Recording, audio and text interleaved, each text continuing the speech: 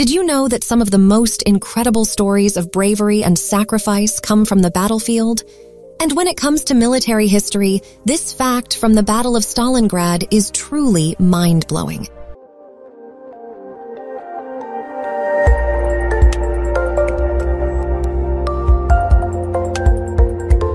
The Battle of Stalingrad was one of the bloodiest and most brutal conflicts of World War II, fought between the Soviet Union and Nazi Germany from 1942 to 1943.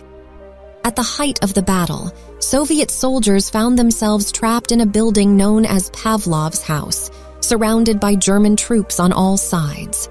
Despite being vastly outnumbered and outgunned, the Soviet soldiers held their ground for 58 days, repelling wave after wave of German attacks and enduring constant bombardment and sniper fire.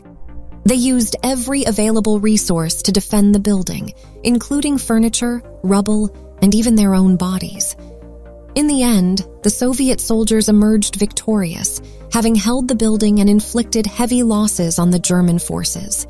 Their incredible bravery and resilience in the face of overwhelming odds has become a symbol of the Soviet Union's determination to resist and defeat the Nazi onslaught.